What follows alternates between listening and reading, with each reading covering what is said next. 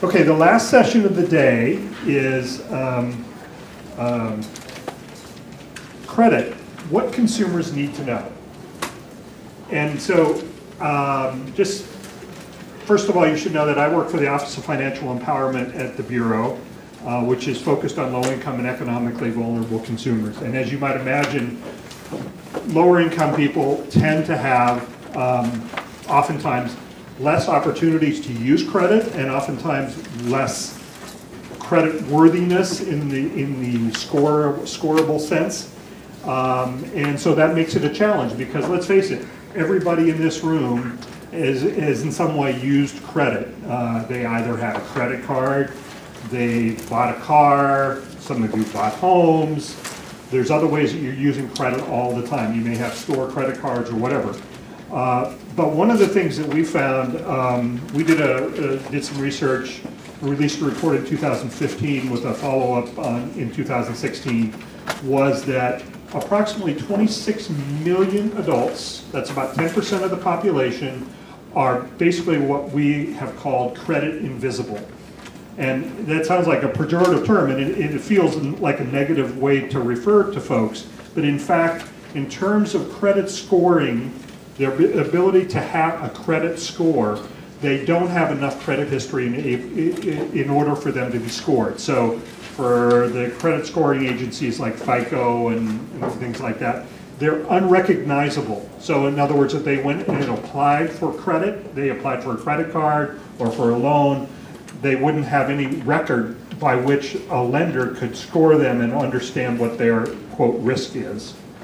Another 19 million people have thin files, meaning they have some credit history, but not enough to have a credit score. And so you're talking about 40, 46, 45 million people that have difficulty, either have no credit history at all, or have limited credit history and are difficult to be scored, which means lenders have a difficult time making a judgment about their credit worthiness. And as a result of that dynamic, what happens is a lot of those folks, when they actually need to borrow money, have to go into credit markets that are very high cost. So they have to take out payday loans instead of going to a bank and get a loan. They have to make other choices in their life because they don't have access to credit. So credit is really important. It's not only important because you need to borrow money, but if you think about it, people that don't have a credit score or that have poor credit, oftentimes there's other ways that your credit score is used to make judgments about you. So employers oftentimes pull credit reports. Landlords, before they rent to you, pull your credit report. There's other ways that credit reports are used, not just for borrowing money. So it's important for people to be able to not only have a credit history but to build good credit. And a lot of what we're going to hear about today from these four great panelists is about different aspects of accessing credit. So I want to introduce the panel to you. We have four great presenters. First of all, it's going to be Julie Griffith, who's the Director of Money Management International. She's devoted a long professional career to making healthier, wealthier communities. Julie has presented to and coached thousands of people, and also one of her highlights is she's a financial coach to NFL players. Does that mean Russell Wilson is one of your clients? No? I cannot verify. Sorry, I didn't think she was going to be able to answer that question. Anyway, so Julie will come first, and she's going to talk a lot about credit reports and scores. So some of the stuff that I had just made reference to, she's going to talk in more detail. Then we'll have Tony Leahy, who's the Executive Director of Sense. Is the chair, also chair of Outreach and Education Committee of the Student Loan Work Group, and he's designed several consumer education and protection programs, and he is here to talk about Sense student loan related programs and projects. And student loans are a critical thing. I mean, the prevalence of student debt is now, I think the student debt market now is larger than the mortgage market in terms of the amount of student indebtedness. So it's 1.2 trillion, 1.3 trillion dollars or something like that. So Tony's going to talk about that. Then we have Elizabeth Escobar, who is from an institution that I think highly of because I had something to do with starting it up, called Express Credit Union, and she's been at Express for 6 years, and she advocates for members to ensure that they're also that they're offered fair and affordable financial services, and she's willing to go the extra mile to make sure that they understand what their credit and budgeting needs are. And she's going to talk about personal and short-term loans. And then finally we have Melody Daw, who's from HomeSite. And Sorry, I have it in writing. yeah, you can. and Melody is going to talk about mortgages. Thank you. So brief bio on Melody. She's has over 10 years experience with credit and financial fitness education and coaching and counseling, and over 17 years of for-profit and nonprofit mortgage experience with first and subordinate mortgages, lending for very low, and moderate income level consumers, as well as market rate individuals. And she's a certified housing counselor, a licensed loan originator since 2010, with underwriting and processing background. And she manages HomeSite's home buyer services and lending program, including program development, partnership development, outreach, monthly reporting, and oversight. So let's start with Julie, and why don't we try to hold questions until the end, unless you have a burning question after each presentation. So, Julie? Well, after the last session, I'm kind of excited that my ex-husband has an unhealthy lifestyle. Let's do my calculations. Where's the other mic? Okay. So normally this presentation takes me about 45 to 50 minutes, so this will be really, really quick. So as Dave explains, there are lots of reasons why we really focus on credit reports and scores. With my clients, I try to get them not to think about the actual score aspect of it, but really focus them just on the credit report. But also understanding what a lending institution would like to see, or an employer would like to see. So lots of different reasons why we use credit reports. You did receive a booklet. I think I saw some of those booklets, credit reports and scores. So there's lots of great resources in here for you. All right, if you ever go to our website, which is moneymanagement.org, it is huge, and I've never been through the whole website. That's how big it is. You are more than welcome to use any of those resources. We are a nonprofit 501c3. We are based out of Sugar Land, Texas. I am based out of Spokane, thank goodness. Texas is not my favorite place. So why is credit important? You know the answers to this, because it kind of makes your wheels turn, right? In doing everything that you want to do. And so we give some examples up on the screen. As Dave mentioned, certain job opportunities. Around 2010, it seemed like almost all employers were pulling credit reports as part of the application process because they had so many people applying. It was just one more way to weed out folks.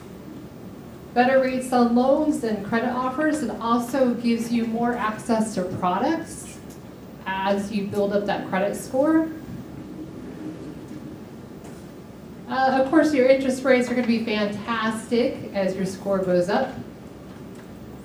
Your housing options go up. This is a big stickler for a lot of folks in trying to rent an apartment. If you don't have a good credit score, you're not going to probably live in the best neighborhood as a result.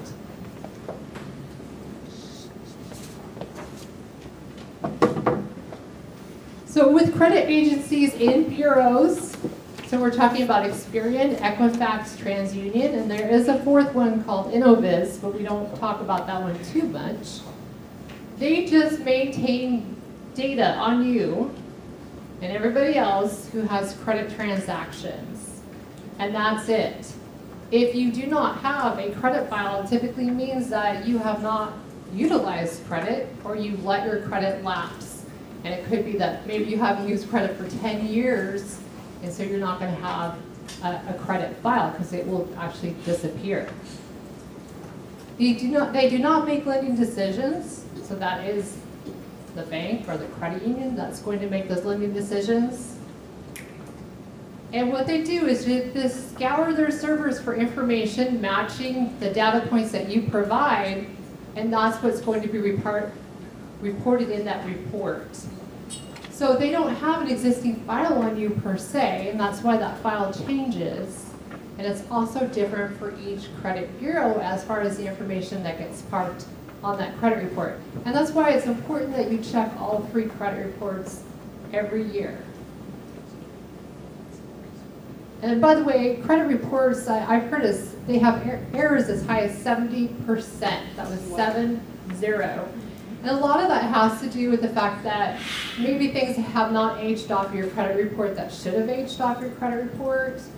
It could be that they just gathered someone else's information and parked it on your credit report. How many of you have a common name?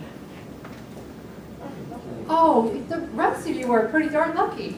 There are at least 5 Julie Griffiths in the Spokane area, so that can be problematic for me at times. Though I like to think that I'm the most famous, but maybe not.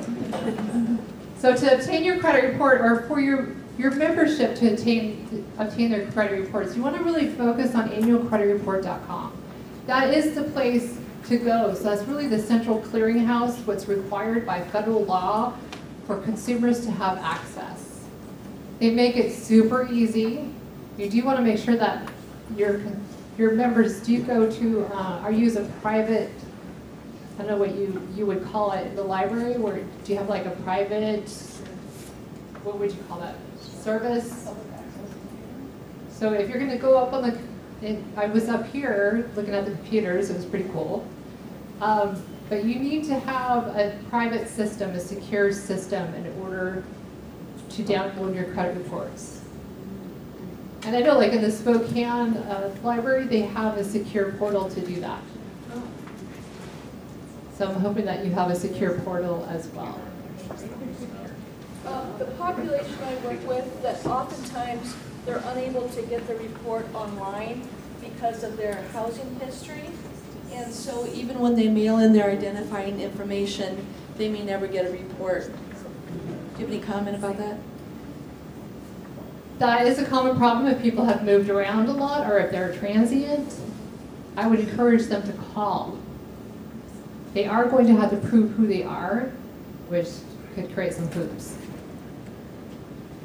But there are some services too, like community action programs, that can help them to access those credit reports as well.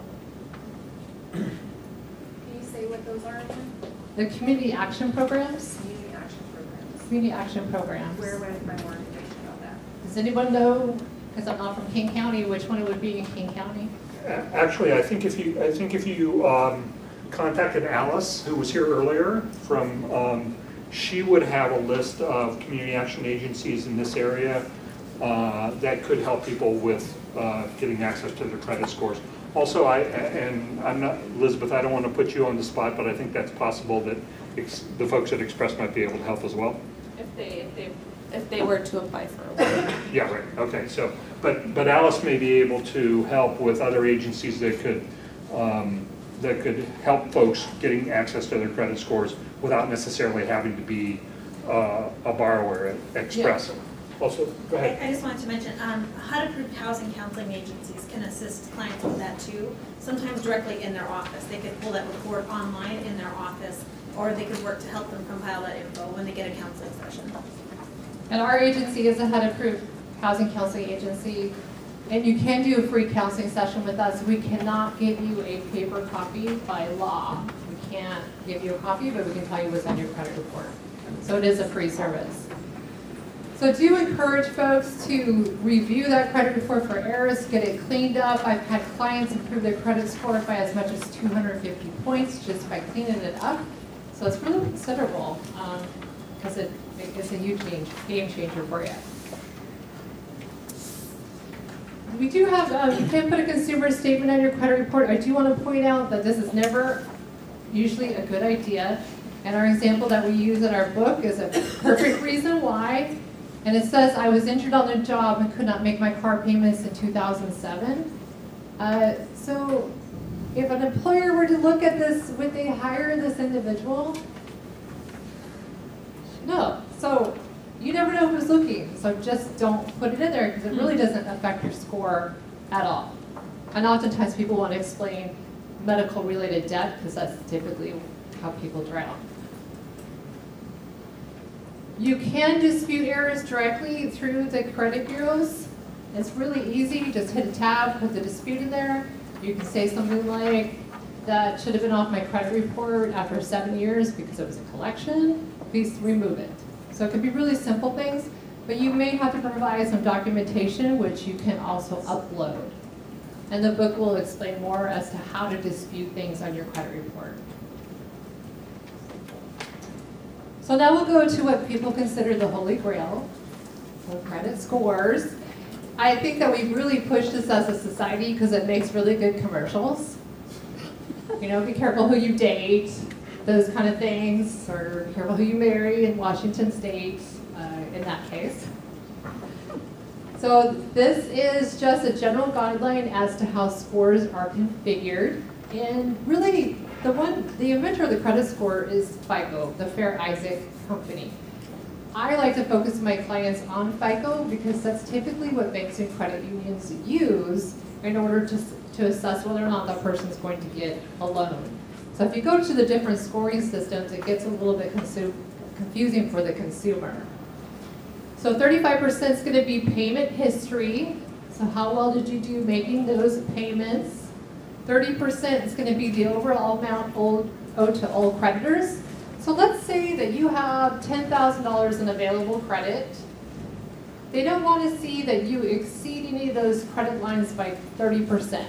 So they're okay with you using about 30% of the available credit that you have. But once you exceed that, red flags are going to start going off. Even if you have a credit card of a $200 maximum limit and you are up at $195, that's not going to bode very well on your credit score. So a good idea, what I always tell people, is that if you use a credit card paid in full every month, don't ever carry a balance. There's no need to carry a balance to increase your credit score. Just use your credit card throughout the month and then pay it off in full every month, and that's going to keep that credit score churning.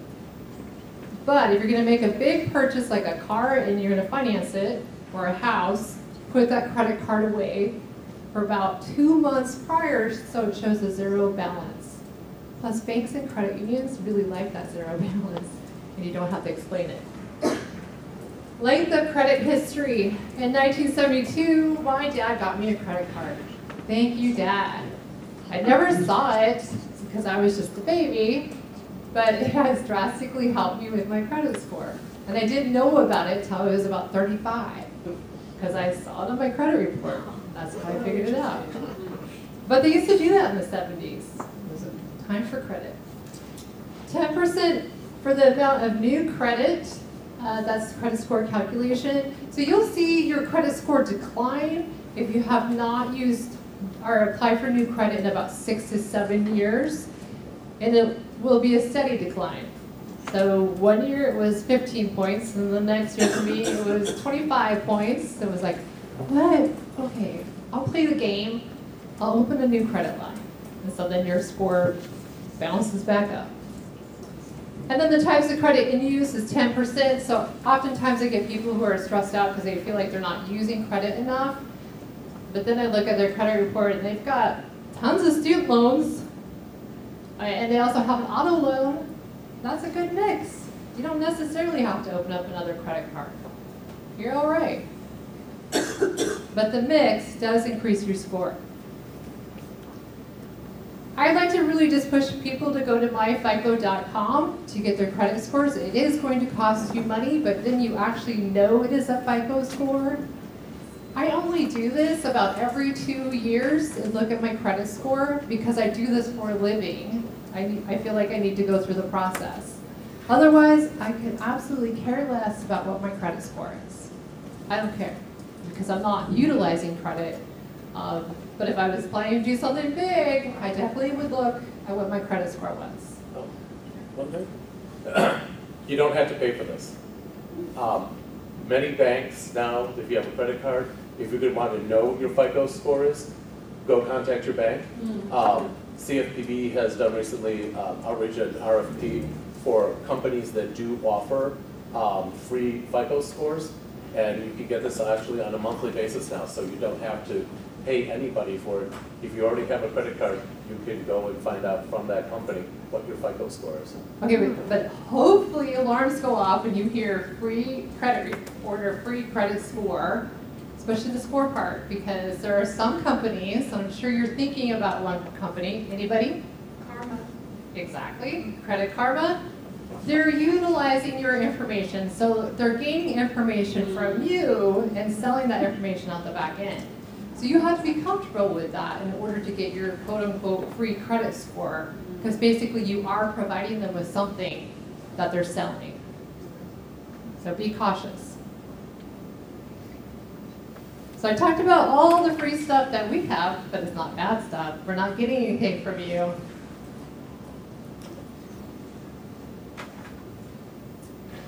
So that is a very quick overview of credit reports and credit scores. It gave you some resources as far as what you can tap folks into. I think I would just always be on the watch for what's coming up next. There are some changes coming when it comes to credit reports. Not enough has been said as to how they're going to implement those changes with the credit bureaus. So that's why I'm not bringing it forward. I'm kind of waiting to see what happens when the dust settles. So, do we have time for a couple questions? Yeah, a couple quick questions? Yeah, so is there legislation, or how do they control those that file against your credit? For example, medical, I've had some companies file in just past the 30 days. I mean, they've obliterated my credit scores just because of medical issues. That's one of the changes that's coming up. So it'll be that they have to wait 180 days before they file any information about that medical debt. And medical debt is really becoming a different animal entirely. Any other quick questions? We'll have another chance for more questions later. Elizabeth, do you want to go next? Sure.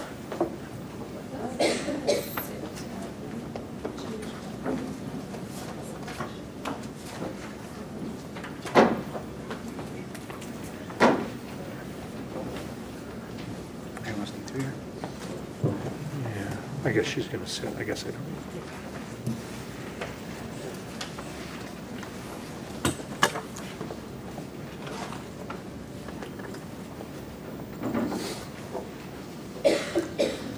All right, so I am Elizabeth Escobar, and I'm the Business Development Manager at Express Credit Union, and I am going to talk about short-term loans. So the question is, what do you think of when you hear short-term loans? And the two things I think of are payday loans and personal loans. So I have a couple definitions of what a payday loan is and what a personal loan is. So payday loans are a relatively small amount of money lent at a high rate of interest on the agreement that it will be repaid when a borrower receives their next paycheck. A personal loan is an unsecured loan that can also be called a signature loan. And it is advanced on the basis of the borrower's credit history and ability to repay the loan from personal income. Repayment is usually through fixed amount installments over a fixed term, also called a consumer personal loan. So I have an example of the interest that people who get payday loans tend to pay. So if the payday lender charges a $15 fee for every $100 borrowed, that would be a simple interest rate of 15%. But if the borrower has to repay the loan in 2 weeks, that 15% finance charge equates to an APR of almost 400% because of the short term. One thing to note is payday loans are not typically reported to credit bureaus, so it doesn't help the borrower build their credit. Personal loans and short-term loans are typically received from traditional financial institutions and are reported to the credit bureaus, making positive repayment history, allowing them to leverage this score and receive lower rates on future loans. So some alternatives to payday loans. There are many reasons people go to alternative financial services to take out payday loans. One reason is maybe they don't have the greatest credit and or they are unaware of other options that might be out there. If you hear that one of your patrons is using payday loans, ask if they've ever tried reaching out to their bank or credit union that they have an account with, and ask them to go there and ask what special product they might be able to get just by having an account there. Second, the root reason for a person getting a payday loan may be the way that they handle their monthly finances, and maybe some financial counseling is what they need. So you've heard a ton of information today about that. So if you're hearing that they're using payday lenders, maybe a referral to one of these counseling agencies might be the catalyst for some change. So I wanted to talk about the alternative payday loan in a specific product that Express Credit Union offers. We have a unique small dollar payday alternative loan for our members to access. To qualify for this loan, you have to be a member for Express and have to be receiving direct deposit for at least 6 months. We don't run credit, and we don't check the debt to income ratio, which is a traditional ratio that lenders look at when doing loans. We just make sure that you're getting a constant direct deposit at our institution. The amount that a person can get is up to $715, and the member will qualify for half of their monthly direct deposit. So if a person gets $1,000 a month, they would only qualify for $500. We charge a 15% flat fee on the amount borrowed, and the repayment term is 90 days. So applicants can receive 4 of these loans in a 12-month period. And many times after the member has repaid a few of these loans, we'll pull their credit and see if we can't move them into different short-term personal loans or credit cards that are lower interest. And one really unique thing about this product is once the loan is repaid in the specified amount of time when they haven't had any late pays, we'll deposit $25 into a Save to Win CD for them to start saving. So the Save to Win CD, it's a prize-linked savings account, and Save to Win offers the excitement of the lottery without the risk. Members keep all the money they use to enter plus interest. There's a limited amount of deposits, and limited withdrawals allow the member to set up a strong savings plan. Members have the chance to win prizes ranging from $50 to $1,000. So every time they pay off one of these payday alternative loans, we deposit $25. So if they do the 4 in a year, they get $100 from us just in the savings account. And we encourage them to also deposit additional $25 increments into the account so they have a higher chance of winning. And the cool thing is, unlike playing the lottery in this case, you don't lose because you have your savings. And there, I think, are 6 credit unions in Washington that are participating in the Save to Win program. So other credit building loans, share secure credit cards, credit builder loan, and auto loans. So many times a person may need to get a car loan because their car broke down and they need to go to work. So if a person hasn't had credit before or they've had shaky credit history, they might be denied for that auto loan, or they might get a high rate because of their limited credit. So the first 2 are things people can do to be proactive. The share secured credit card requires typically a deposit to be made into the financial institution. At Express, it's 120% of the credit limit. So for a $500 credit card, they would need to deposit $600 in their account. They would then have a credit card appear on their credit report. It's less risk for the financial institution because if they don't repay, that money's held in their account to pay off the credit card. But it builds credit just like any other credit product would. The credit builder loan is a specific loan product unique to Express and probably other places. I call it money on layaway. So let's say someone gets a $1,000 personal loan. We deposit that $1,000 into their savings account and we put a freeze on it. They then make their monthly payments, and once the loan's paid off, they get the $1,000 or however much that they borrowed. And also it creates the habit of making that monthly payment. So then once the loan's paid off, if they've made room in their budget to pay off or make that monthly payment, we often encourage people to continue depositing their monthly payment into their savings or checking account. And I have auto loans on here because a lot of times people have paid for a car with cash or they've inherited a car. And if they've never had any credit history, they can use the title of the car to get money, and it's held as security at the financial institution. But be aware of this because there's also a lot of predatory practices around using car titles for loans. Credit unions in particular, it's a less risky way to lend money if the person has limited credit history. So expresscu.org has a ton of information on it. It has a loans tab that has all the information about the loan products we offer. It also has resources to different financial education resources out there. We, as Express Credit Union, do some financial education classes, and we refer out to other companies in the area. I'll give a little bit of information about Express Credit Union. So we are on 6th and Holgate in the SoDo district, and we are a low-income designated community development financial institution. So we have a unique mission of serving the or underbanked. All of our accounts are free. They just require a $5 deposit for the savings account, and we specialize in opening accounts for people who may have had bad relationships with other financial institutions in the past and they aren't able to open bank accounts. So we can at least open savings accounts. And with just our one branch, we offer shared branching to our members. So shared branching is the network of that most of the credit unions participate in. So if they can't come to our branch in SoDo, there's places in Everett, down in Tacoma. So yeah, we're a full service financial institution and definitely are out there working with a lot of the patrons that come into the libraries. And then Balance Financial Fitness. It's okay. We have a resource tab on our website there, like Money Management International. They offer basic financial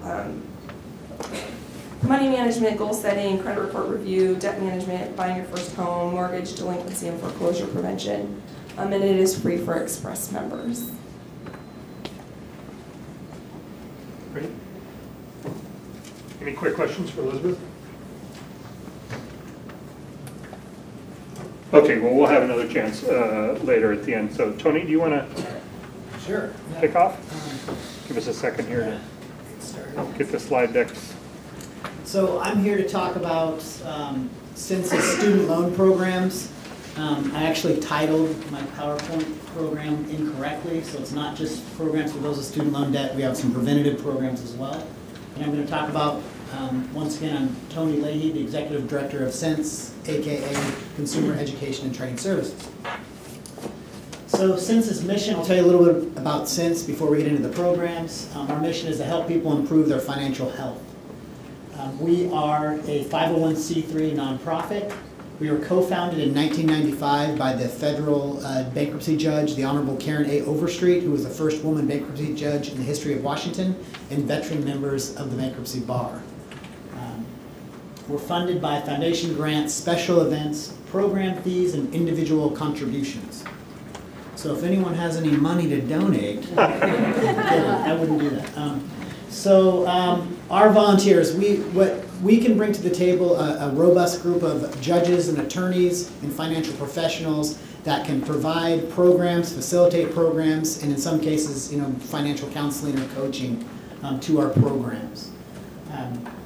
We have a robust group of volunteer attorneys, I'd like to think because we have good programs, but also maybe because we have a committed group of judicial liaisons that are involved with us. We have a few bankruptcy judges, Judge Barreca, Judge Corbett, Judge Heston, and Judge Overstreet, who are involved in all of our programming and help with creating the programs. Judge Overstreet has recently retired, and that means she's no longer confined by the bench. So she has unleashed herself on the world, and we think consumers have benefited as a result. Some of our programs, we have several programs for a diverse audience. We have Money Sense. It's a 2-hour money management class, consumer education class for working adults. We have Senior Money. It features the Washington State Attorney General Bob Ferguson and Judge Overstreet to help seniors avoid all the scams and fraud aimed at them.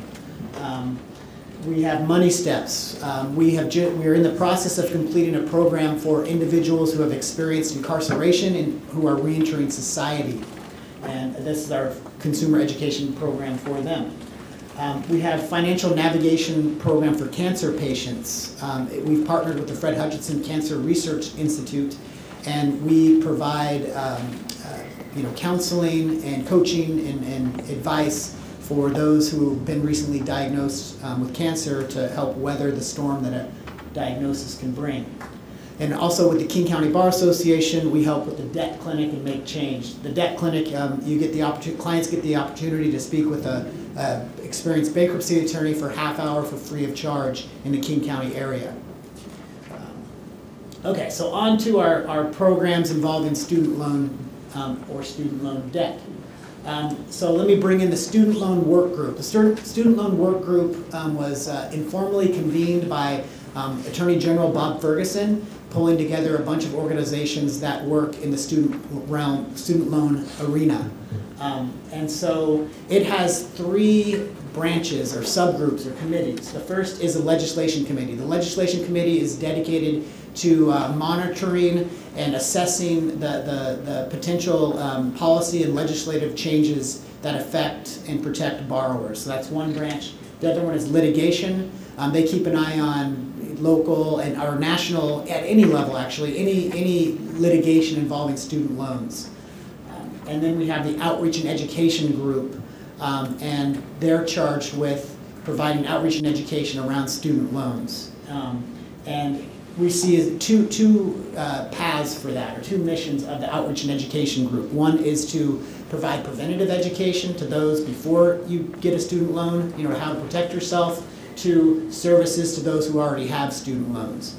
So I'm the chair of the outreach and education group, and I would say that it's probably the best of the 3 group, but I don't want the litigation committee to sue me, so I will not say that. Outreach and education committee again pulls together organizations that work in the student loan or financial education realm. Northwest Consumer Law Center, Northwest Justice Project, Washington Student Association, Washington State Attorney General's Office, SENSE. I'll have to apologize to Lynn back there. We forgot to put the DFI up here, so sorry about that, Lynn. I will make that correction. But I'm the guy who got the original title screen wrong, so that will happen. So our programs that I'm here to talk to you about, and that I'm hoping that you'll be involved with in some way. Prevention one. We have SLAM, and the Outreach and Education Committee is designated October as Student Loan Awareness Month, or SLAM. And so in October, we're going to be going to schools, libraries, community centers, and we're going to be putting on presentation to students or anybody who is going to attend some kind of post-secondary, post-high school education or training. And so SLAM has 2 goals. We want to encourage people to attend college or get some kind of post-high school training, and then we want to show them how to wisely do that, and that's the purpose of SLAM. One of the ways we're going to do that is we've created an activity, Debt Slap Planning Activity. Debt Slap is a program created by SENSE. It was originally a educational video, about a 45-minute educational video that was trying to raise awareness about how students need to make wise choices right now about their future, or they could suffer the consequences of big debt. To show them how to do that, we created the Debt Slap Planning Activity. And the Debt Slap Planning Activity, in a nutshell, helps students assemble critical information so they can make an informed choice. And that critical information is expected income and a future budget, the total cost of their college or training, that's tuition and living expenses, accreditate. We have them assemble important information. Is the school they're going to accredited? So to avoid some of those scandalous or fraudulent for-profit schools. We had to look at the retention and graduation rate of the school they're considering, and then how many of those graduates at that school are defaulting on their student loans. So we have them assemble all of this information on our worksheet or online. They figure out amount that they're going to borrow, and again, this is all through the worksheet that we take them through. We point out the difference between private and federal loans. In a nutshell, federal loans have many more protections. Repayments, we talk about repayments, and we put their amount that they think they have to borrow in a 10-year and a 25-year, and we talk about the differences between that. So the 10-year plan, yes, you will pay more on a monthly basis, but your total costs will be significantly less. And we talk about reducing the principal or reducing the amount you borrowed, and interest rate changes as well. And then we show the impact of what you've borrowed on your future budget as an adult, you know, basically saying the more you're paying towards student loans, the less you have on other areas. And then, of course, we leave some time to brainstorm, troubleshoot, and come up with different options. So we definitely want people to pursue their dreams, pursue their post-secondary education or training goals. So we have different iterations of this. We can do it in 50 minutes, we can do it in an hour and a half, and we've even done a 3-hour in-school field trip, you know, work session where we've gone through the lesson. To do it, students or whoever's going through it needs access to the internet to assemble that information, and it can be led by a SLAM or Sense-led volunteer. It can be led by a teacher, and we hope to have available in the fall a link where it can be led by an internet host that you just click a button and it will guide whoever's in the room with you through the activity.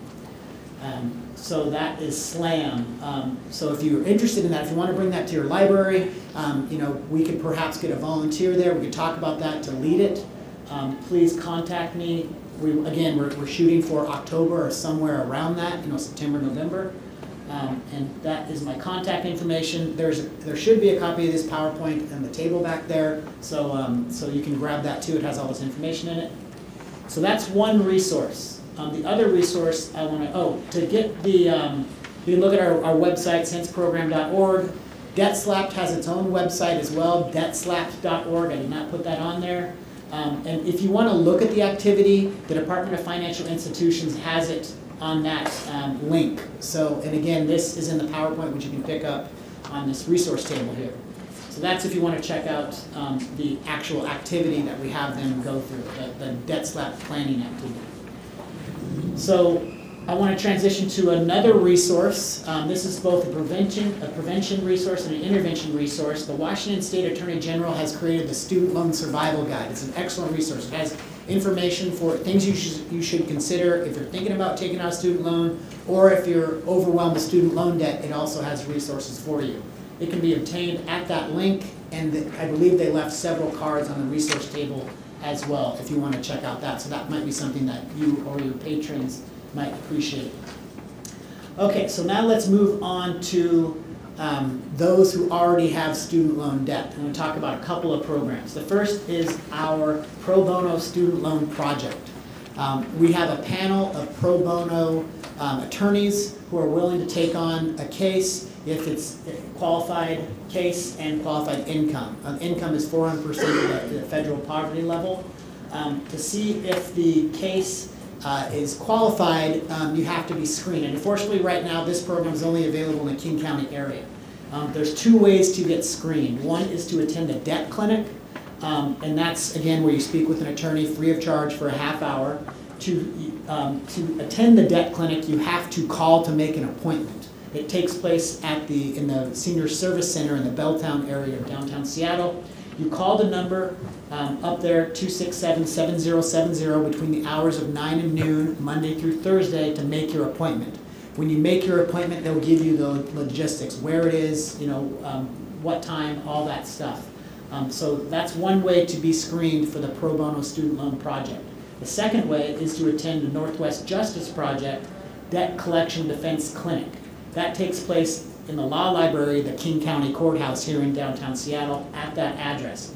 Unlike the debt clinic, this is a drop-in, first-come, first-served clinic. So you just show up and they'll screen the case.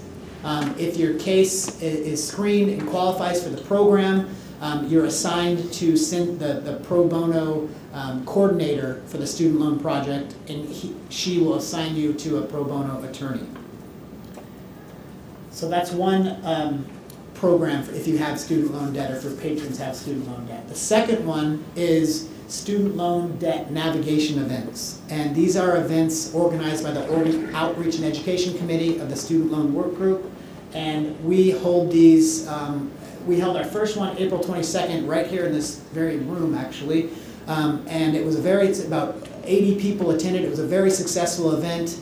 I'll go over just kind of the agenda. So there's about a 30 to 45 minute presentation by an attorney getting everyone on the same page about student loans, essential information, then followed by a 20 to 30 minute question and answer session, and then followed by a one-on-one consultation with an attorney provided by Census Pro Bono Student Loan Project. And those consultations last 10 to 15 minutes.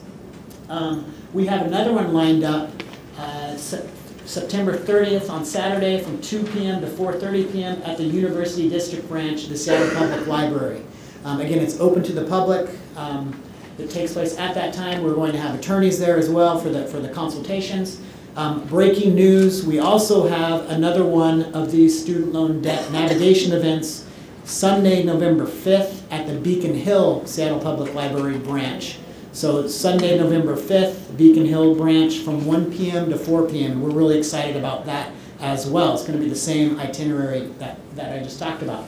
And potentially at your library as well. We're really excited to get this program out there. I had 5 dots out. I'm basically throwing myself at you, asking you to have this program at your library. So we would love to do this. Of course, the further we get away from King County, the more difficult it is, but we can talk about that. You know, we've talked about maybe streaming something or a webinar or semi-live webinar or something like that.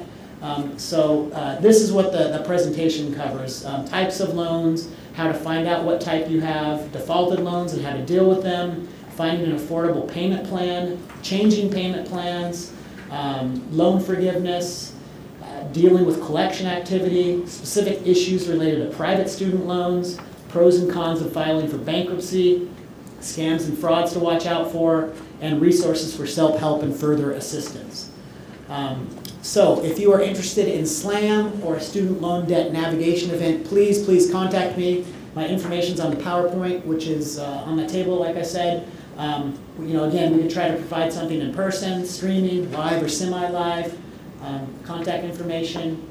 So if you think that would benefit you or your patrons, please be in contact with me. And the rest of the PowerPoint is just additional resources around student loans that you may be interested in. We don't need to go through it all, but it's on the sheet. So thank you so much for giving me the opportunity to talk about these programs. I really appreciate it.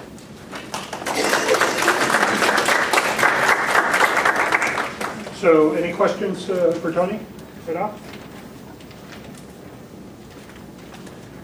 Okay, well, why don't we move on to Melody? Do you understand or sit? Yeah, I'm a stander, so when I talk, I'm short. There's a, Julie's got a mic there. This is not on. When the red light is on, it should be on. Hello? Can you hear me now? Okay.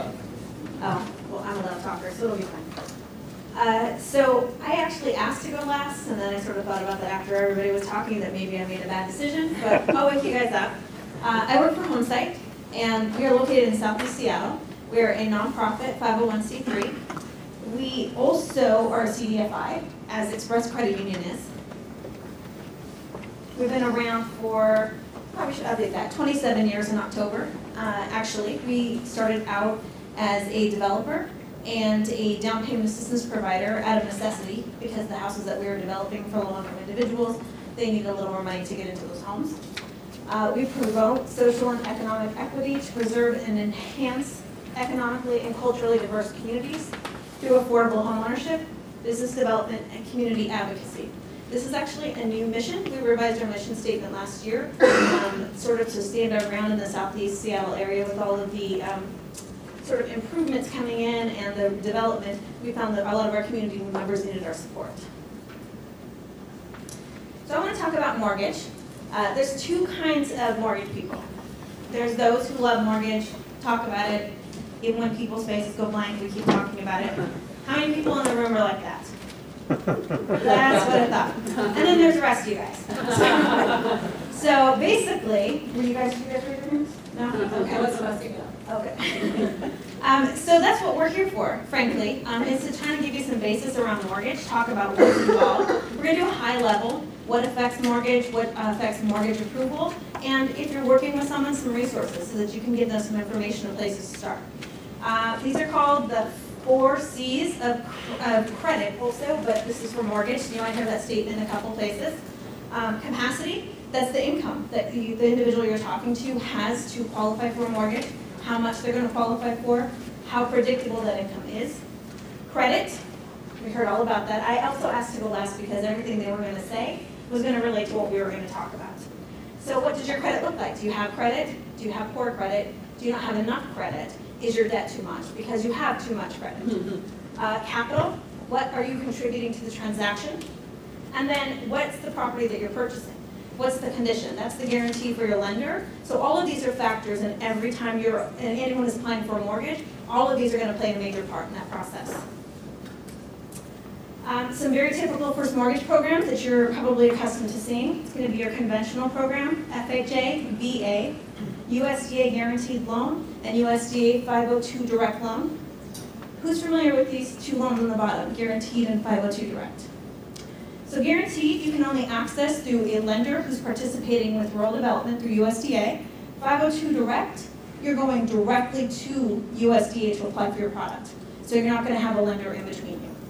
Maybe your nonprofit is helping to structure that, if you're working with them, if they're a developer, and it's only available, either one of those, in a designated rural area, which of course is not Seattle. So the steps to home ownership. I'm a housing counselor, as my bio said. This is my preferred path. It's not where everybody starts, and frankly, it's the most beneficial, but a buyer assessment, working with a HUD-approved counselor. You can go in and get your credit report pulled. You can see your score. You pay for it. We give it to you. You get an action plan that says you need to save more. You need to reduce your debt. You have some credit issues. Here's our recommended path. Here's our timeline. And if we don't do that direct financial counseling, we can refer you out to somebody else.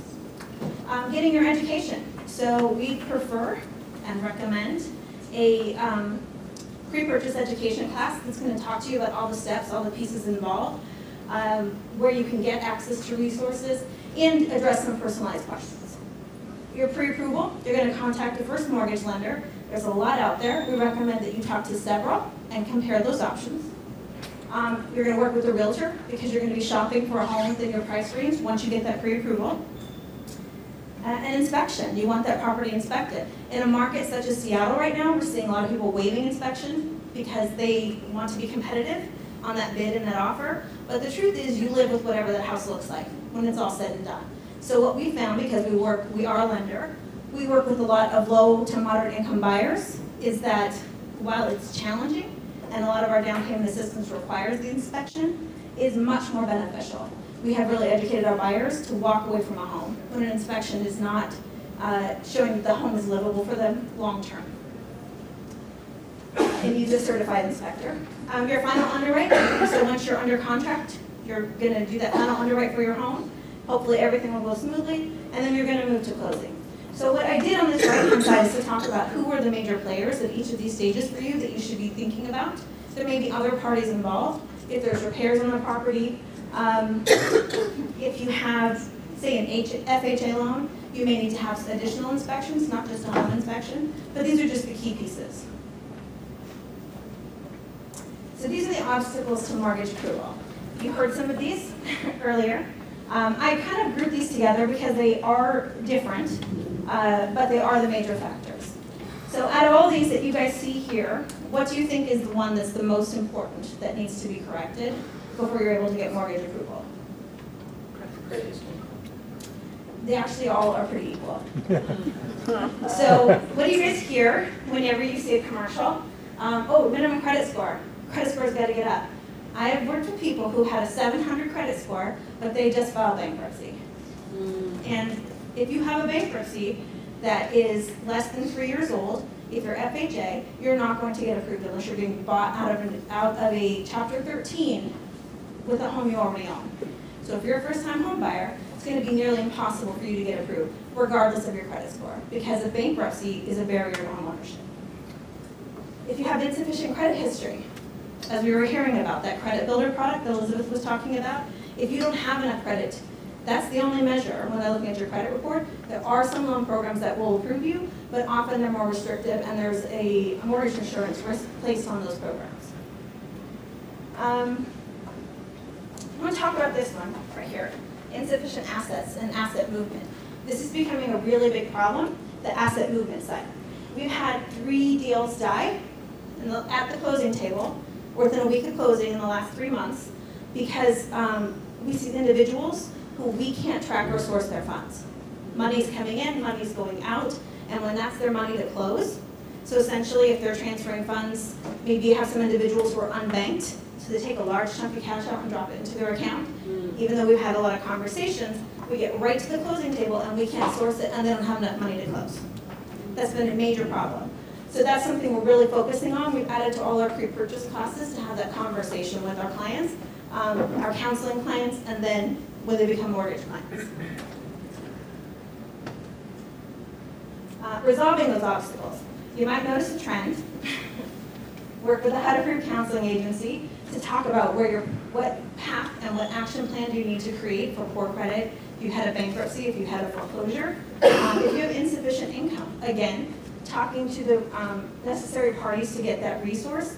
One of the reasons why I called this out about bringing up your income is that if your thought process is to get a second job or additional overtime income, while that may benefit you in a real-time situation that you can put cash aside each month, if it's very recent income, you're not going to be able to count it for mortgage qualification.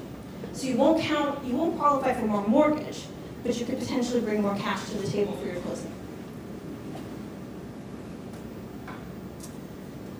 Again, work with a HUD-approved housing counseling agency. If you have insufficient assets, your resolutions here are to create a savings plan to save more, or work within down payment assistance products that you qualify for. The big issue with down payment assistance is that they're often income restricted. They can be restricted to a region. They can be restricted to a certain population. So often, typically, is anyone here familiar with the concept of area median income? So that's sort of an average. They structure it for 100%. HUD puts these numbers out every year, and it's based on household size. They typically structure around 100% for a family of 4, and then they do adjustments. So if you're looking at 50% of area median income, 80%. Most down payment assistance is restricted to 80%. 100% area median income in the city of Seattle, or in King County right now, for one of the programs we're working on, is $96,000 for a family of 4, and then it scales up slowly above that. Most DPA is below that. Most is at 80%. So we're going to talk about that a little bit. These are the resources for these obstacles. A HUD-approved counseling agency, HUD.gov, but this is the actual direct link, so if you're looking for a counseling agency near you, you would be able to search that. When you look up this list is updated saying what specialties that particular agency provides. You'll be able to see that next to that offer. Are you guys sharing these PowerPoints? Yes. Okay, so if you can't write fast enough, you should be able to get this later. Homeownership-wa.org, that is the Washington State Homeownership Center. They have a lot of resources on there as well. You'll be able to look that up. Down payment assistance. Washington State Housing Finance Commission is a very, very strong housing finance agency. It's very supportive. We lend directly with them. We offer their products ourselves. They also publish their rates every single day. They're open to the public for their products, as well as available down payment assistance and community second providers. So I strongly recommend that you check out this website because you can direct a client to them. They can start to search there and get the information they need. And then they can go to their lender asking if they provide that product. Do they provide that DPA? Do I qualify for this? And then I put us on there because we actually offer a lot of down payment assistance. HomeSite offers about 14 different types of down payment assistance. Some of them are geographically restricted. All of them are income restricted, but we have 80% and 100% area median income limits. One of those is LIFT, which we are administering. It's a Wells Fargo Foundation-funded down payment assistance program. It is offered in King, Snohomish, and Pierce counties only. Homestead administers it, so someone has to apply with us directly, but they must be getting a first mortgage from one of the 7 approved lenders that we work with. I'm going to see if I can say them all. I have a list in the back, but I'm going to see if I can say them all. BECU, Banner Bank, US Bank, Wells Fargo, Homesite, Habitat for Humanity King County, and US Bank. So, and Home Street, I guess 8 now, 8. Home Street. So we have 8 lenders they could potentially be working with and access these funds. One of the key features is you can get 100% area median income or less and qualify for this product. It's a matching funds contribution, so it's tiered. There's flyers on the back table. Are they over there? I gave you my folder. Oh, they're here. Thank you. I forgot you were handing them out. Thank you. So can I grab one of these?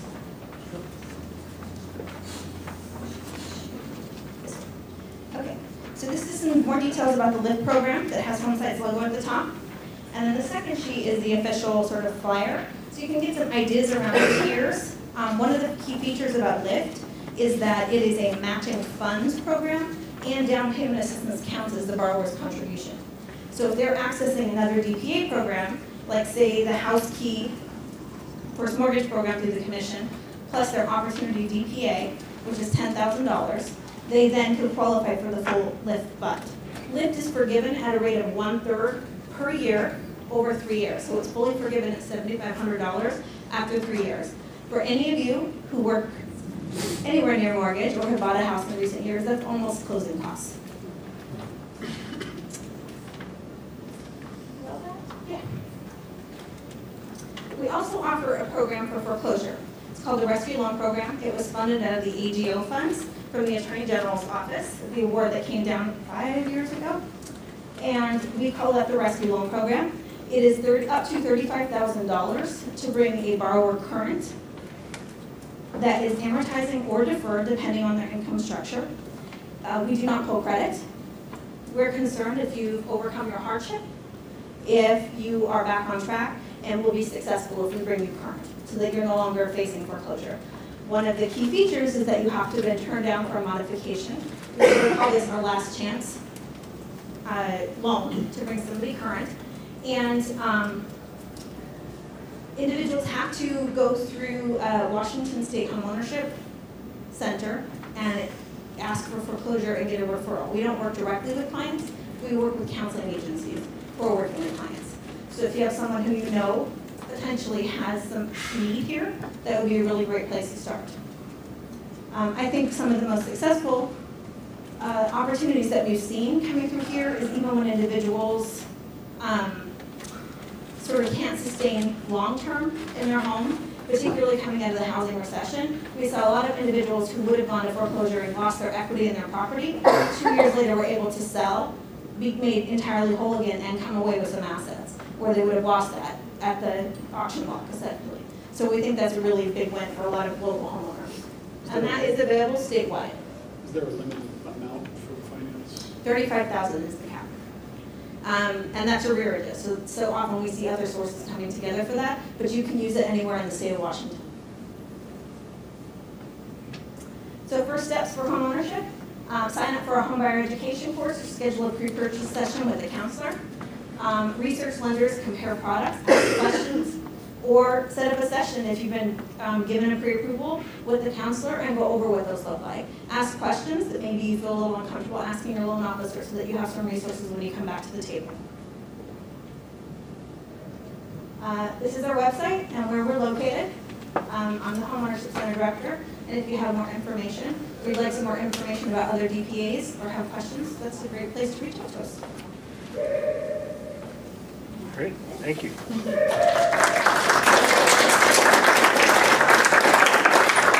So who has questions for Melanie?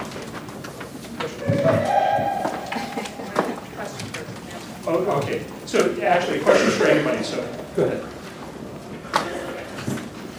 ask you, all of you would probably be able to help with this, but Tony, you were speaking about creating a budget for people who are getting student loans.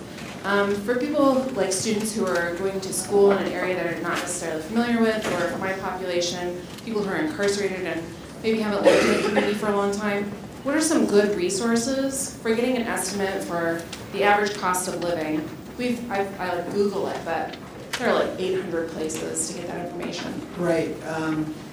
That's a good question as far as, we just base it on the federal, I think we do it federal tax. IRS has, spending percentage guidelines, and that's where we base ours off of. We don't really get specific into a community. I don't know if anybody else is aware of Well, that. I do when I go out to all the teams for the NFL, because if a player is going from Florida to San Francisco, it's a very different cost of living.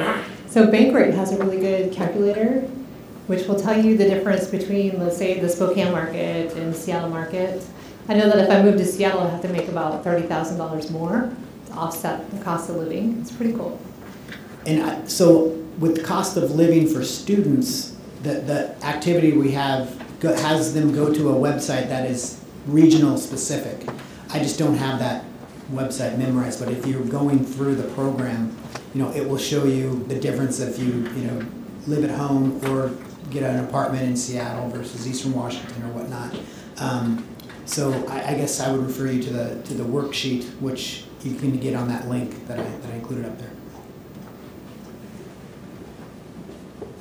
Other questions? No questions. Actually, I have a question. So Julie, I think you had made reference to the fact that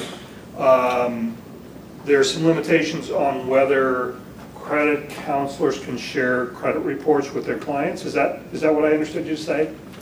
For our agency, we used to provide credit reports, and then we were told that by federal law, we could no longer provide a paper copy or electronic copy. So we can tell them everything that's on the credit report, but we just cannot provide them with a printout. So the reason I asked that is because I know we did some work, that we at the CFPB did some work with FICO over the past year to basically ease that restriction, because I think FICO used to have contracts that would limit the ability of credit counselors to share the reports.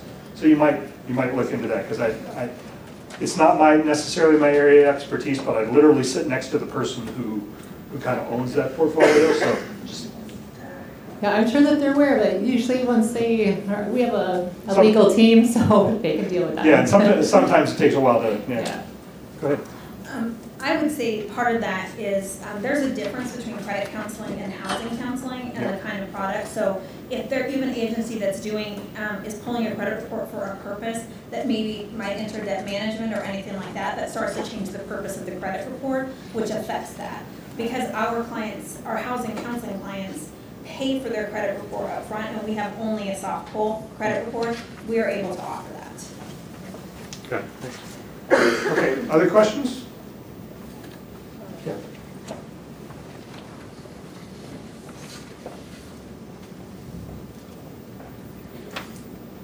I work in a fairly large public library, and we get lots of people coming to first-time home buyers classes. And in public libraries, we often have a rule about meeting room use, and these people seem to be using our meeting rooms a lot. But from what you're saying, I was told that first-time home buyers are often required to go to those classes to get their mortgage. Is that what you were saying, or is it more recommended?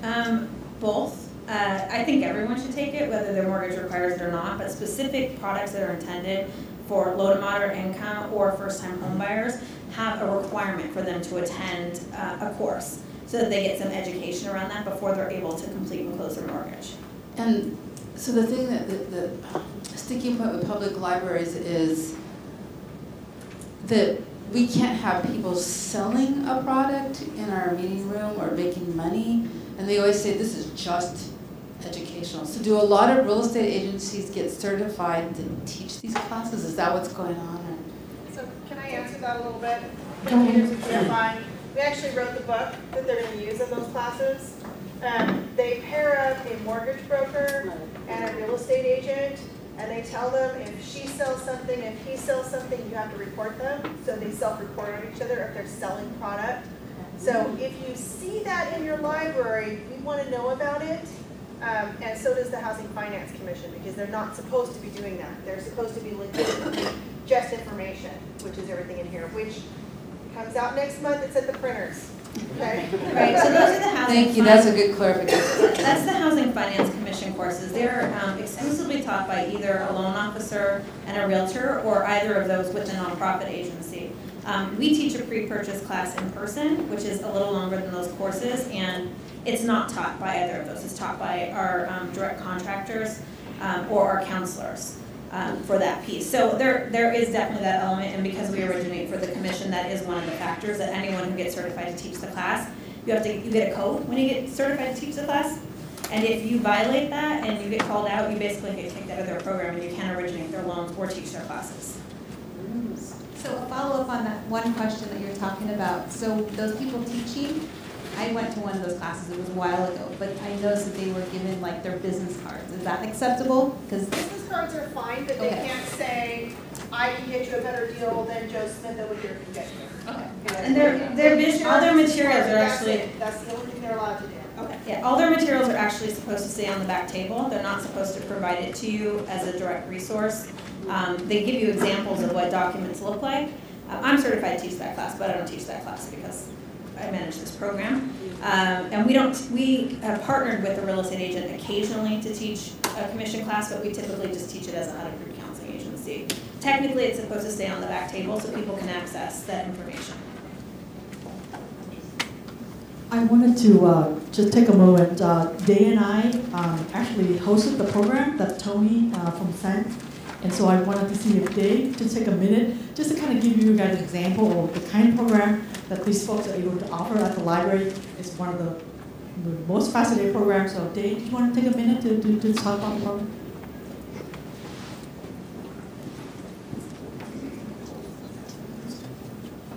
Hey everybody. So really thankful for Tony and Eric and the Attorney General's office in Sense for partnering with us to do these library programs, and I'm very happy that the Central Library program, as Tony said, about 80 people showed up. We got a lot of good feedback and suggestions for how to kind of go forward with it, and we were they told us that they wanted more programs at our libraries, and so we're doing 2 additional programs, and I'm really happy about that. So yeah, I mean, he did a really good overview of what's covered, and so please get in touch with them. They're very open to doing these at your libraries, so highly recommend it. I think I just want to say that it was, I was so impressed that they had retired judges, they had attorneys all lined up and wanting to help people. We have people lined up outside the door wanting to get services, and every single one of them got serviced by individual attention by the attorneys, and I know the judge was there. And I think her comment to me just resonated so much. She said, you know what? Some of the things the program, the federal government is not able to do, we need to step in. We need to help people. And the student loans is one of the things that were just eye-opening for me. You know, there's so much help out there, and I just feel so honored that the library is part of that. So thank you so much, Tony and Eric. Other questions or comments? Okay, I think that wrapped up. This has been a great panel. Obviously, we've got the sort of the breadth of credit building and credit utilization, or a lot of the big pieces of it represented on this panel, and so you kind of got to see the picture of what a lot of people experience different parts of their lives. So we thank them again